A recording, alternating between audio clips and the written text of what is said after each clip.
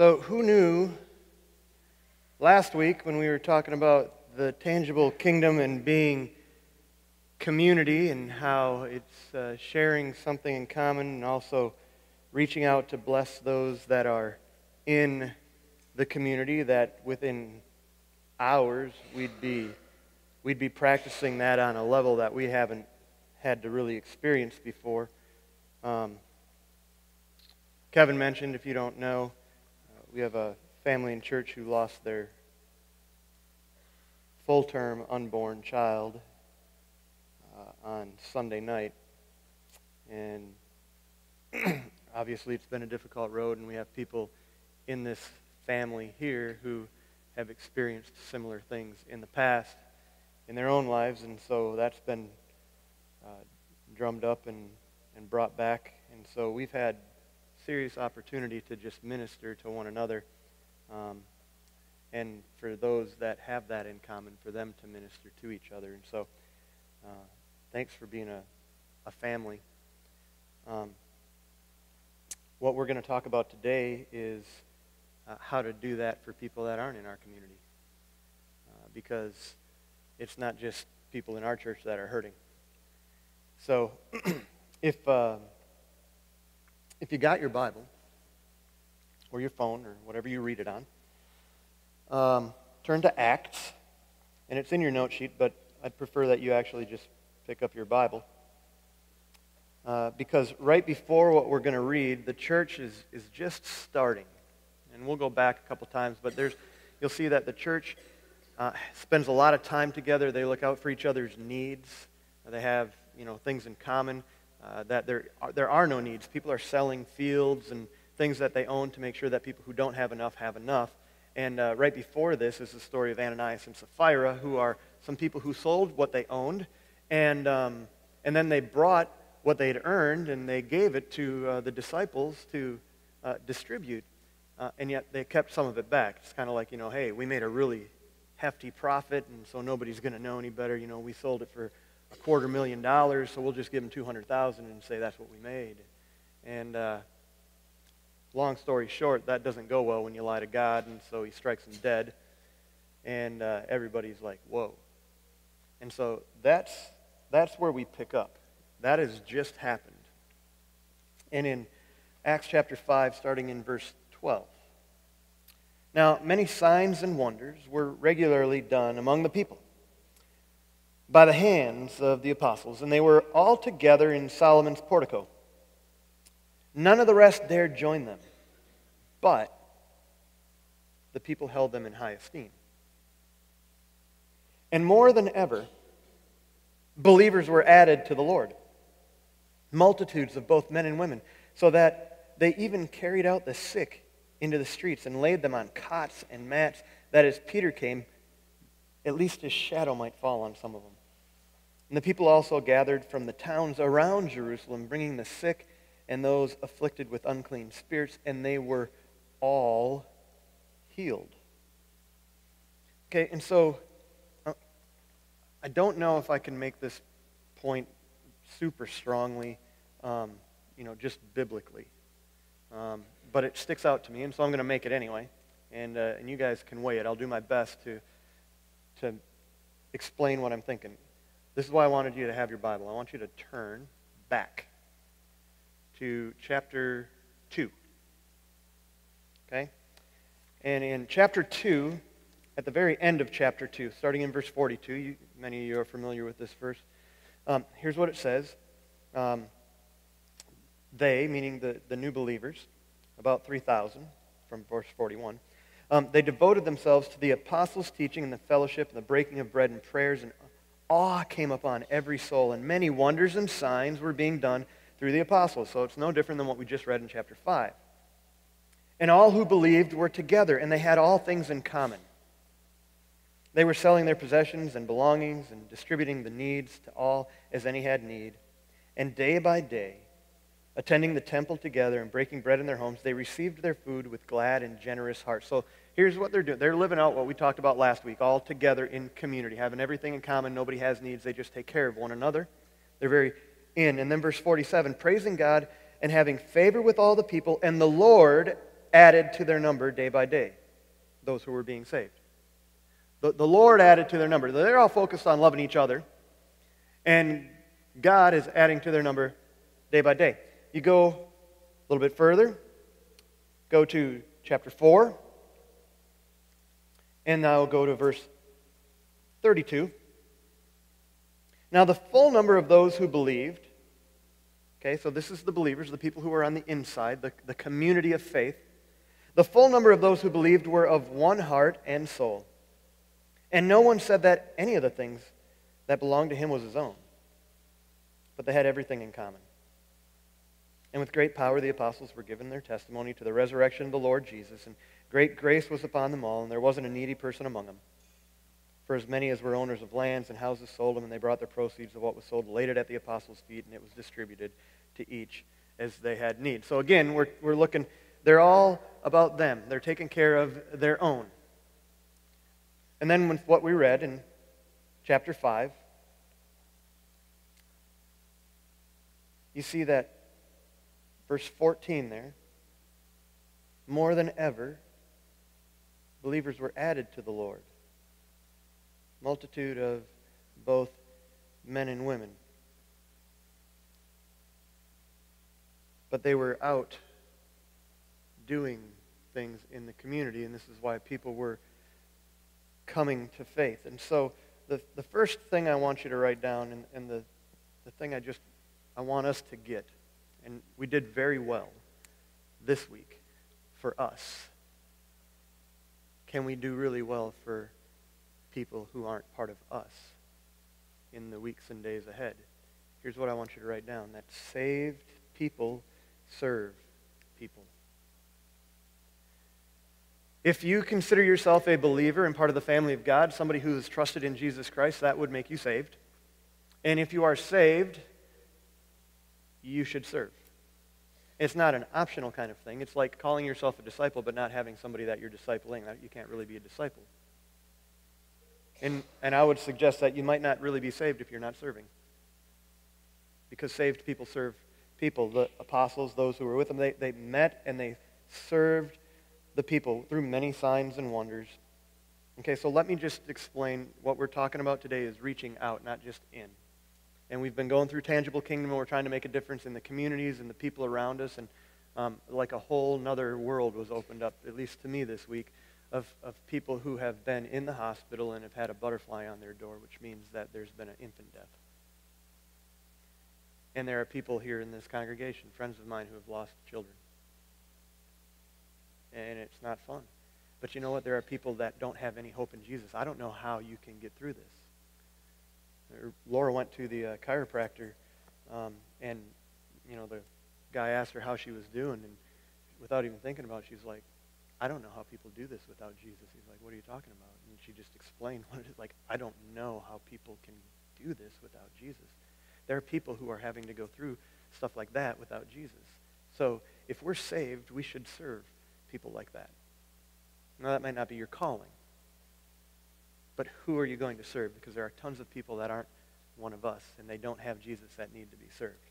And so here's the best way. I'm just going to give you from this chapter, or from this little section here, some of the things I think we can pull from the text on the best way to reach out. Okay? So, number one, okay, the first thing that you can say there, many signs and wonders were regularly done among the people by the hands of the apostles. One of the best ways that we can reach out is to serve through the power of Jesus. Because some of us, we hear, saved people serve, so what can I do? And, we're going to go and do something nice for somebody. It's about to be fall, so we'll show up in a neighborhood and we'll rake leaves. And that would be great. I don't think anybody'd be upset about it. We've got people who've showed up at Discovery because we showed up in their neighborhood and raked leaves. But what I'm talking about is we serve through the power of Jesus. And this is making the kingdom tangible, which is bringing forth the blessing of God. And so you can serve through the power of Jesus. Again, you look back to Acts 2:47, where they were praising God and having the favor with all people, and the Lord was adding to their number daily those who were being saved. Here's what you can see from just back then in Acts, in the second chapter, when they're all together and they're just praising God, they're hanging out, they're eating together, they're learning together, they're just all about them being on the inside. They're serving one another so that nobody has needs. Even when we serve one another and we do it in the power of Jesus, the Lord adds to our number, those who are being saved. And so, just so you know that this isn't something that they were just coming up with, if you back up, and I put it in your note sheet here, but here's what the believers were doing. As they're serving people who aren't some of them, they help a guy who can't walk get up and walk, and he's running around the temple causing a big commotion, and everybody's impressed. But that got him arrested. And when they get out, they pray. And here's part of what they prayed, and it's in your notes there. He said, "Now, Lord, look upon the threats," and they were being threatened because they were blessing other people. "Look upon their threats and grant to your servants to continue to speak your word with all boldness while you might want to circle that, stretch out your hand to heal. And signs and wonders are performed through the name of your holy servant Jesus." So, when they reached out to people, they were serving not in their own strength and by their own power, but they were praying, and God was doing what they'd prayed, that He would stretch out His hand and heal, and signs and wonders would be performed through the name of His holy servant Jesus. Everything that was happening was through the power of Jesus. And so if we're going to serve people, we do it through the power of Jesus. We do it with the purpose of Jesus as well, just like we talked about last week. That's why we take care of the people who are in the community. The purpose of Jesus. Now we do it with the power of Jesus. When you look at verse 12, the signs and wonders, they're being done regularly, so obviously this is a God thing. And then it says, "And they were all together in Solomon's portico," which is just like it was in chapter 2, it's just like it is in chapter 4, here's in chapter 5, they're all together. So if you're going to serve, here's what we want you to do. Do it together. Do it together. You're not called to just serve alone.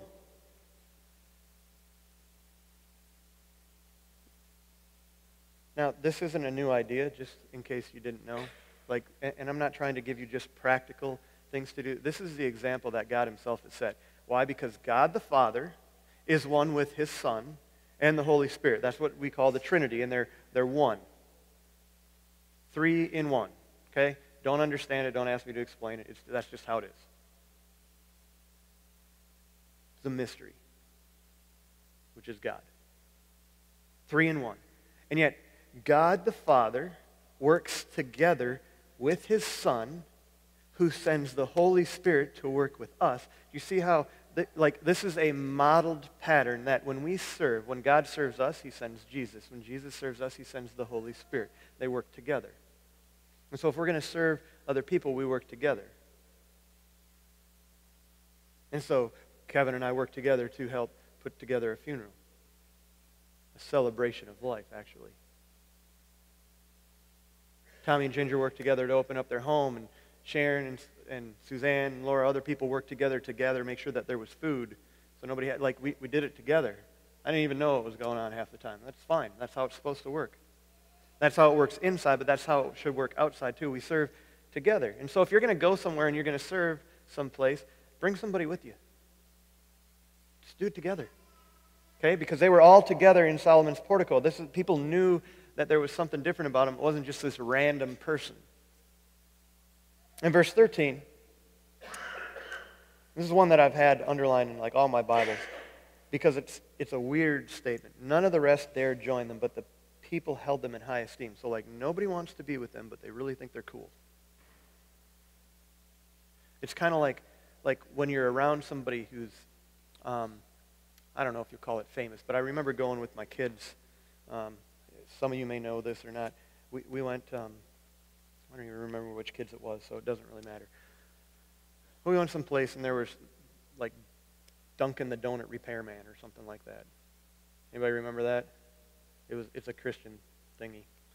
Yeah, it's cheesy, exactly. Duncan the Donut Repairman. Anyway, But we were there, and some of them thought it was really cool, and so he's really cool. He's highly regarded by these people in my little house. And they didn't dare go up and talk to him because they were just overwhelmed by how cool he was. And I don't understand this. Like, it doesn't make sense to me, but then it kind of does. That nobody dared join them, even though they were highly regarded by the people, but the people held them in high esteem. Here's what I think that we need to maybe take from this when it comes to our relationship with outsiders. Our job is to help close the distance. So let me explain that, because we can see that there's distance. Like, not going to join you, pretty awesome, but there's this gap between here. Like, I'd like to be like you, but I don't want to be with you. What does that mean? I think here's what it means. Remember what happened right before we read about this? Ananias and Sapphira go, they sell some stuff, they get some money, they give it, and yet they didn't give everything. And so what happens? Dead. Okay, so if you were looking at a group of people that took their faith that seriously, and suddenly somebody who is really trying to honor and give, like, I mean, they sold a bunch of land and they gave a bunch of money, and the next thing you know, they drop dead. Because somebody says, "You have not lied to man, but to God." Boom, dies. Wife comes in, asks the same question. "Did you really get that much?" "Okay, well, the same people who carried out your husband going to carry you out." Boom, dead. If you saw that, would you really want to risk being a part of it? "Oh, I'll sign up for that." And so here they're trying to do a good thing. The distance that we're talking about here is a distance that can only be bridged by Jesus. And so there's this gap. And we need to go to them because, like this says, they're not going to come to us. And so if we're going to bridge this gap, if we're going to close the distance with the people who do not know Jesus, who are not part of the family of God yet, luckily, thank God, we don't have a church building, so we don't have a sign out front that says, "Everybody welcome." I don't know if I've told you this story before, but the church that I worked at in Florida, it was Kings Avenue Baptist Church, and it was on Kings Avenue. And they had like 10 acres, and then maybe a year after I got there, there was a development behind it. And so suddenly, we're in a residential neighborhood, and there's all these new homes right behind it. New people moving in, and they're not part of the church. And so I'm leading the youth, and I'm like, "Hey, why don't we go and serve them?" And so I said, "Guys, bring your lawnmowers. We'll go mow lawns, okay? We got a day off of school. Everybody will do that." And I got told no, because that wouldn't work well with insurance. What if they cut their foot off? Okay, so we won't mow lawns. Like, "Hey, you guys have a day off of school. Let's set up at the entrance to the neighborhood, and we'll just hand out donuts and coffee to everybody as they're leaving to go to work." And I didn't tell them that we were going to do that, so we got permission. We did that. But then the church was going to have a church picnic. As a good Baptist church, that's what you do. You have like a potluck or a picnic. Okay? I'm like, "There's like 250 homes here. We should invite them." Do you know what I was told? "We'll put it on the sign." So we can't go knock on their doors and just say, "Hey, we'd like you guys to come over. We're going to have games and grill out and stuff. You don't need to bring anything. Just bring your family." Nah, we'll just put it on the sign. So I'm glad that we don't have a church where we can just put something on the sign and say, "Hey, yeah, you guys are welcome." And for those of you who invite people to church, that's good. I appreciate that. Did you go to invite them, or did it just come up in conversation? Like, we need to go where people are hurting. We need to go where people have need. We need to help close the distance, because they're not going to come to us. And so I got basically 3 things that I think it makes a little sense to me. None of the rest dared join them. Why does it say dared? Okay? Any of you, like, one of my favorite Christmas movies about time is The Christmas Story. You'll shoot your eye out. But there's this one scene, you guys remember, and it's cold outside, and they're outside, and they're gathered around the flagpole, and they're talking about how your tongue's going to stick. No, it won't. Yes, it will. I dare you. I double dare you. I double dog dare you. He skipped etiquette. And so he sticks his tongue to it, and he's getting close, and somebody just pushes it, and it's stuck. Now, I grew up in Minnesota. We stuck our tongue to the windows on the bus. Okay, did you ever do that? Well, you didn't ride a bus, so totally missed out, buddy. But literally, sometimes it'd be like a dare on the bus, and there would be sometimes you'd get on, and there was tongue tissue on a bus window. No lie. It was like a badge of who was that? But anyway, he sticks his tongue, stuck. But the whole deal there was a dare, and the dare meant that there was some risk involved. Okay, I'm not sure I want to do this. I'm not really comfortable with it. And so if we're going to close the distance with people who are not part of the family of God yet, we need to understand their discomfort. We need to understand that for us to invite somebody to church into our turf, no risk for us. This is us. We're comfortable. I'm happy here. But if they walk in here, have you seen how Christians act? There's a risk. There is a risk to show up on our turf. So if we're going to close the gap, maybe we should take the risk because they're not going to dare join us. Now, there are multiple ways that you can do this, and I'm just going to give you kind of a blanket, and it's not a thing to write down unless you want to, but it's basically how do we do that? If no one else dare join them, they're just uncomfortable, so we need to make them comfortable. And by that, I don't mean saying, yeah, whatever you do is fine, oh yeah, you're totally a sinner, and all this kind. I'm not saying that makes everything okay. That's not what I'm saying. But we have to make them comfortable. So maybe instead of inviting them to church, this is why, honestly, some of you don't like the fact that we do fight nights.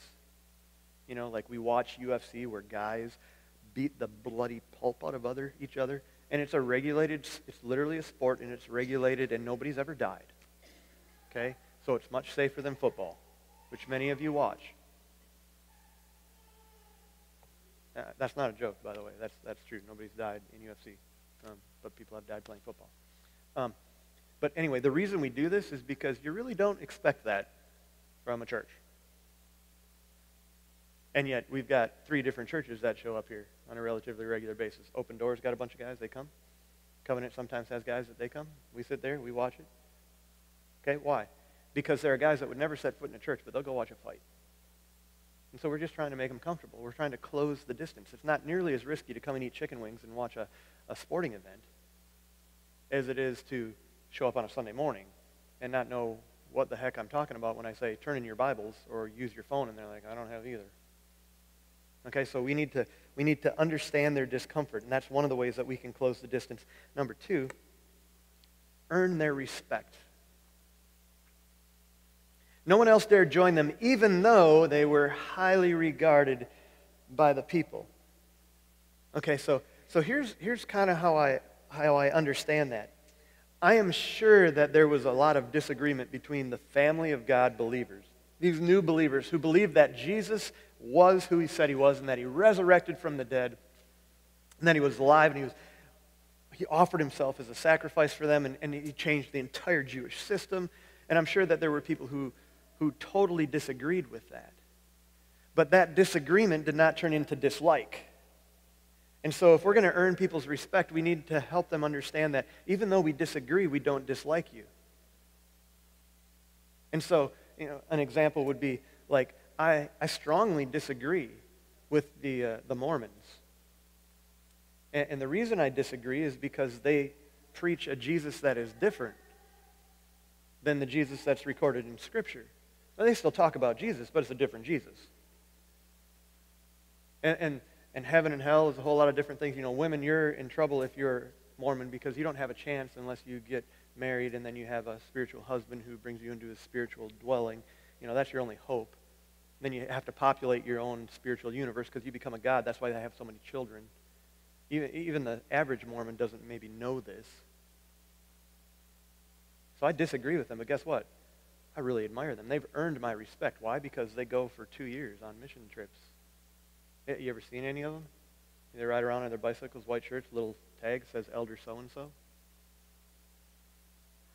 They have great respect. So disagreement doesn't have to mean dislike. And we as Christians and part of the family of God should be able to disagree with people without causing there to be some dislike. Because sin is something that separates us from God, but it doesn't have to separate us from one another. Okay? There are messy people out there. Some of you have met them. And that's okay. But we don't have to show up and be bubble-wrapped Christians who just can't be polluted by the world, which means that we can't ever be among them. That's not how it works. And so we need to earn their respect by not just walking away from them or making them feel as though we dislike them. Okay, so think about your neighbor. Does your neighbor know Jesus? Is your neighbor part of the family of God? If you don't know because you've never had that conversation, well, how could you close the distance between you and your neighbor? You could just understand that there's some discomfort. Maybe you don't start with spiritual conversations. You just find out, hey, what are you growing in your garden? Or did you get a new car? Or, hey, could I help you pressure wash your house? Or whatever it is, I don't know. But close the distance. Understand that there's some discomfort, but you have to go to them. They're not going to come to you. And then earn their respect. And a lot of times you can do that just by serving. And saved people serve. And we see that's what the believers were doing. They were hanging out together, but signs and wonders and healings and things were going on among the other people. So we understand their discomfort. We earn their respect. And then the last thing, you look at verse 14. More than ever, believers were added to the Lord, multitudes of both men and women. Now this is different than when the Lord added to their number daily. This is believers were added to the Lord. So in chapter 2, the Lord added to their number. Now it's always a work of God. But here, believers were added to the Lord. Now, this is where I say I might be overstating my case, but it just helps me think. If we're going to help close the distance, we need to invite them to change. Okay? And there is a difference. Maybe I've explained it before, that Jesus walked this tension between invitation and challenge, where he was very inviting, but he was also very challenging. I mean, he said things that were extremely challenging, and people didn't like it, so they wanted to throw him off the edge of a cliff. Or everybody eat my body, drink my blood. That's a little bit invitation, but pretty challenging. Come to me, all who are weary and heavy laden, and I'll give you rest. That's pretty invitation, not a lot of challenge. And Jesus knew how to balance this. Not even balance it, because there is no such thing as a balance. Because at different times, different people need different things. Sometimes people need to be challenged very directly. Sometimes they need to be invited very specifically. And so if we're going to help close this distance, bridge this gap between people who would never dare join us, and hopefully we've earned their respect, so we're highly regarded by them, we need to invite them to change.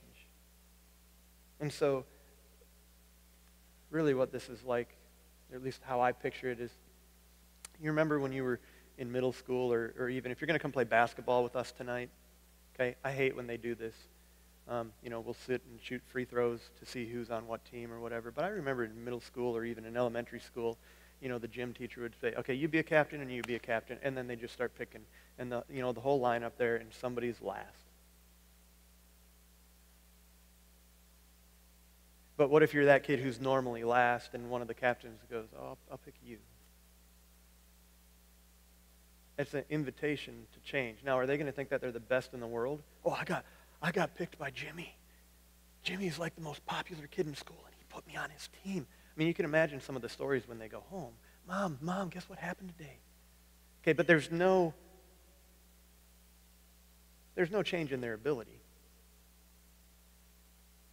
Little Marco there is still a bumbling, clumsy idiot when it comes to throwing balls. But something's changed. He's been invited to something different, and something changes. Maybe it's his confidence level. Maybe it's his outlook. Maybe it's the way he thinks. And so when we invite people into something, it's not an instant whatever. but you have that kind of power and authority. Why? Because you're part of the family of God, and God has given you all power and authority. You're a representative of our Father. And so when you invite somebody, you're literally inviting them to the winning team, and they might feel like they're the last place people. Nobody ever picks me. Nobody likes me. Nobody wants me. Oh, why don't you come here? I want you. And so we invite them to change. And sometimes it starts with how they think. What we don't do is demand that they change. Because remember, we covered that. Disagreement doesn't have to mean dislike, and sin is what separates us from God, but it doesn't have to separate us from one another. God works that stuff out. Why? Because if you look back, we serve through the power of Jesus. You read these last couple verses. So believers are added to the Lord, multitudes of both men and women, so that they even carried out the sick into the streets, and they laid them on cots and mats, that as Peter, just one of the apostles, he came by, at least his shadow might fall on some of them. Okay, now, let's just be honest. Okay, you read that and you go, oh, that's in the Bible. But think about this, okay? Has anybody seen, it's a relatively recent kind of viral video of this little girl who was petrified of her own shadow? You've seen that? Hilarious. Like, I mean, you probably shouldn't laugh at like a 18-month-old or something that is literally screaming bloody murder, but it's funny. As she's, can't even really walk, it's kind of like, the toddler stage, and then catches her shadow, and horror across her face, and she tries to back. Just go look it up. You'll be entertained. So imagine for a second, okay, believing as an adult that shadow, we know it's a shadow, okay, but the shadow of somebody else could heal you, could heal your loved one. They're literally carrying the sick into the streets and laying them on cots and mats, that this one guy walks by and his shadow heals them. Okay, this is the kind of power that we're talking about that they had. That's the power of Jesus. It's not the power of Peter or the power of shadows. It's the power of Jesus. And the people gathered from the towns around Jerusalem, and they brought the sick and those afflicted with unclean spirits, and they were all healed. Who was healed? The people who were hurting. Anybody who had any need. And so I think what we can learn from this, if we're going to serve people outside the family of God, we just do whatever we can to meet whatever needs we can. Remembering what we started with, that we do it in the power of Jesus. So we meet whatever needs we can. So here's how that worked inside the church this week. I've never had to help a family who's lost a child before. I spent my entire week with Tom and Melissa. I picked them up and we went to the funeral home. We spent hours with the funeral director. I dropped Melissa off, and Tom and I went back to the place to purchase the plot for the cemetery. I don't know what else to do, but that needs to be done. And somewhere in the middle of that, Jesus shows up and says what I don't have to say, so that there's at least some kind of comfort for them. You just meet whatever needs you can. I called Tommy. I said, hey, look, honestly, it's a big favor, and I need you to say no. If you need to say no, that's okay. But I'm just letting you know, I'm going to ask you a big favor. Would you be willing to host a meal after the services for Tom and Melissa and their family? I know you'll need to check with Ginger. And yeah, do what it's got to be done. They needed a place, and we'll do it. Some of you got calls. Will you serve some food? Yeah, I'll do it. Hey, would you do this? Yeah, I'll do it. So I'm going to ask you in terms of serving inside, would you please, in the next few weeks and months, would you put in your calendar right now, if you're that kind of person, literally take out your phone, pick a day that you're normally free, put it in at 9 a.m. so it happens in the morning, set a reminder that happens an hour earlier. If you get up late, set it for noon and set a reminder, whatever, and say, call Tom or call Melissa, or text Tom or text Melissa, and just let them know you're thinking about them. Is there anything I can do for you? Would you set one for November and December and January? Would you do that? Seriously. If you don't have their information, then, that's fine. Put it in there as a reminder to yourself to pray for them. That's how you can serve needs inside. Just do what needs to be done. They need people to let them know that they're not forgotten. But what about all those people out there? They have needs. What needs to be done? I was talking to Bill before. 3rd Street's having a 4K and an 8K, and Bill is going to go down there and help register people and take care of things. Why? It needs to be done. What needs to be done? I saw a video earlier. You know how just random stuff shows up in your Facebook feed? I don't even know who it was or what it was, but it caught my attention because there's a guy on a motorcycle and a cat in an intersection. Now, normally I'd cheer for the intersection. But I cheered for the cat. And so did the guy on the motorcycle who stops all the semis and stuff like that that are coming. It's like a 6-lane undivided highway. And zoom, zoom, zoom. And he literally pulls his motorcycle in the middle of the intersection, stops traffic, picks up this little kitten, and gives it to some lady outside. Yes, we do that. Why? Why? Because he just did what needed to be done. He did what needed to be done. So, like, when you see needs, what are you doing? One of the other things that I saw this week that was very encouraging to me is, you know how they usually do human experiment videos where they set up a situation and then they see how the people who are experiencing that are going to respond. So, there might be in a restaurant and some waiter is like making racist comments at a customer, and they see if anybody around there actually is going to stand up for him. Okay, well, I saw one like this where it's girls at a bus stop. These little, like, tweeners, 11, 12, 13-year-old girls. And there's 3 of them. 2 of them are picking on one. They're just saying mean things about it while there's somebody else sitting at the bus stop. Hey, don't you take dance? Yeah, so-and-so said that you look like an elephant. You can't dance at all. Yeah, and your hair, that's so ugly. You're never going to find a boyfriend. Nobody's ever going to love you. Didn't your dad die? You don't even have a dad. Literally saying mean stuff. Well, there's an adult sitting right next door. Right next to him. Almost without fail. Every adult.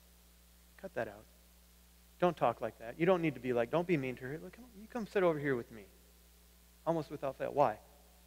Because they recognize exactly what was going on. Those people who are on the outside need somebody to just meet whatever needs they can. And that right there, that person just needed somebody to say, you count. So they invited him in. And I don't even know if these people were Christians or not, but that sure looks like Jesus. So this is what I'm talking about. What needs to be done? Not just for us, but for people who aren't us. And it's going to require us going to them because they're not going to dare to join us. And so we meet whatever needs we can, but we do it in the power of Jesus. And then this last thing was just when we see the results of it.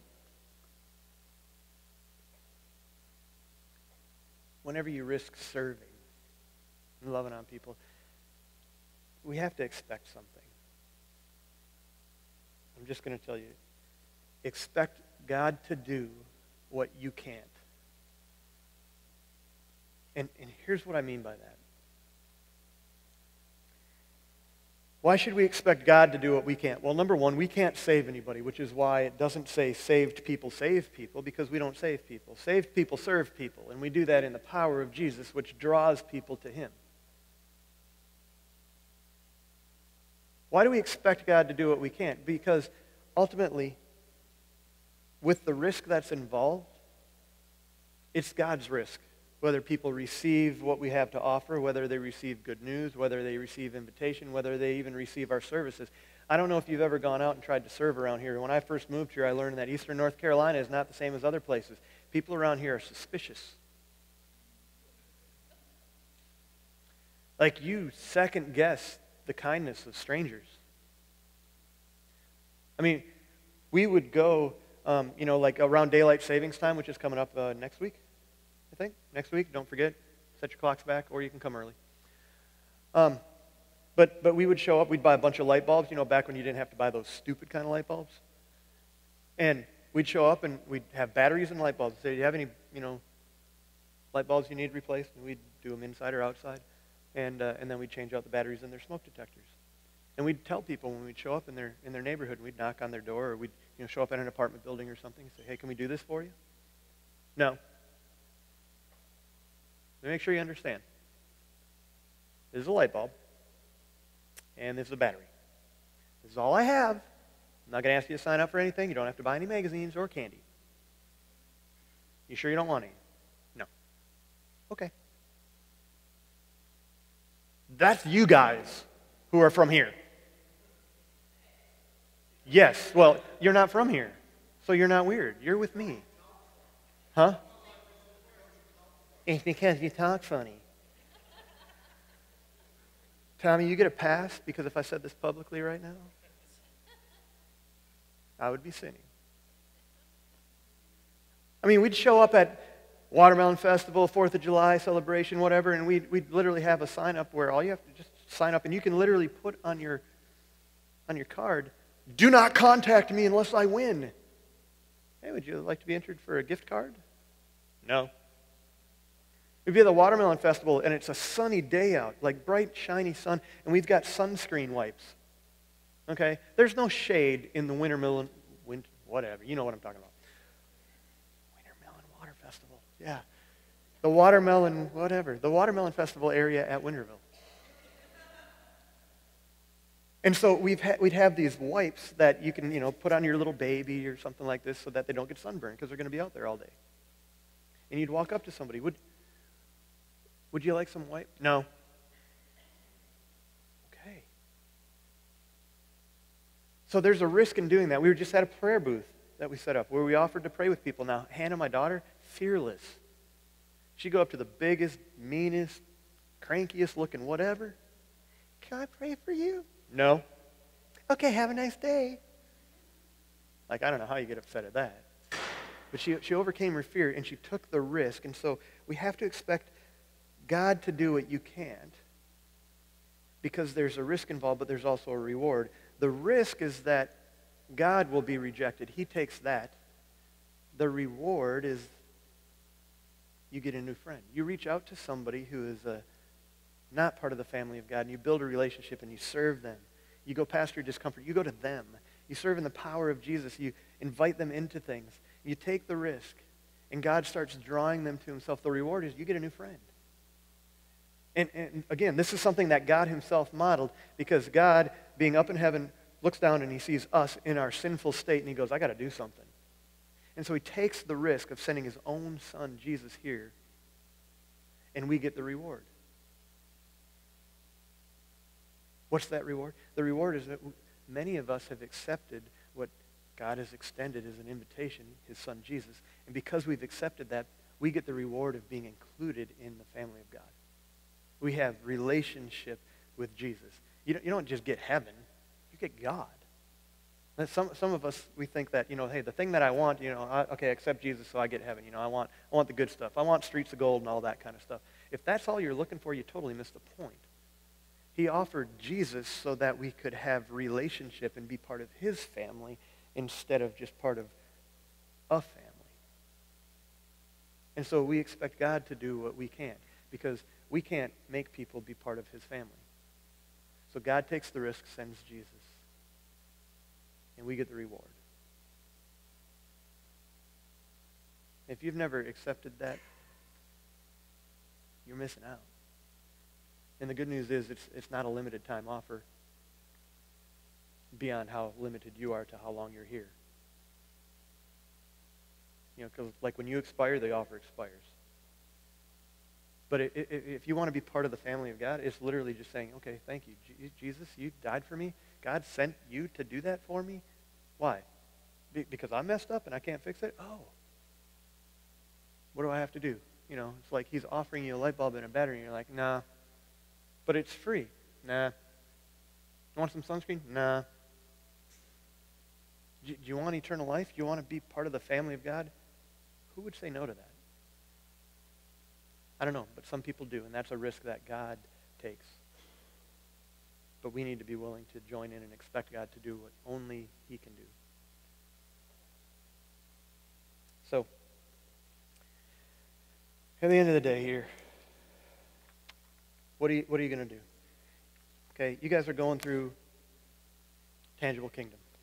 Okay, we're trying to figure out how to be a blessing in a tangible way and bring the kingdom of God to earth. You know, your kingdom come on earth, here be done as it is in heaven. And it's totally different there. Like babies don't die in heaven. There's no mourning, there's no crying, there's no pain in heaven. There's no people who are without. There are no homeless, there are no starving. We just don't have those problems in heaven. There's no bullying. There's no financial trouble. There's no homelessness. Like all the things that we see and encounter here, there aren't kids who are hungry in heaven. So what are you going to do to meet needs in the power of Jesus? What are you going to risk? Where are you going to go so that the people who will not dare join us will respect you because you've crossed that barrier, reached out to them? I don't know what that looks like in your individual cases. But I do know that that is something that saved people do. Saved people serve people. So I'm going to give you a little reflection time here. I'm going to put some questions up that I want you to think about. Before you do, if you're writing anything down or just pops into mind, and you can argue with this if you want. You don't have to write it down, but God might give somebody to your mind. Who do you need to serve?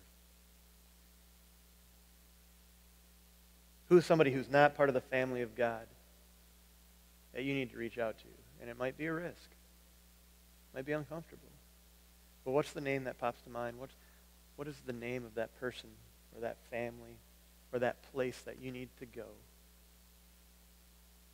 out of this community so that you can help draw them into our community? Let me pray.